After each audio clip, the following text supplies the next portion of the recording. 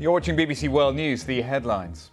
British MPs will vote today on whether to leave the EU without a deal at the end of March. It comes after they voted for a second time to reject the Brexit withdrawal deal negotiated by Theresa May with the European Union.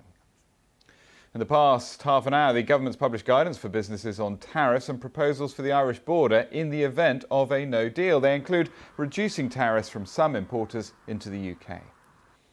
Also today, Cardinal George Pell's been jailed for 6 years after being convicted of sexually abusing 2 boys in Australia. The former Vatican treasurer is the most senior Roman Catholic figure ever to be found guilty of sexual offences against children.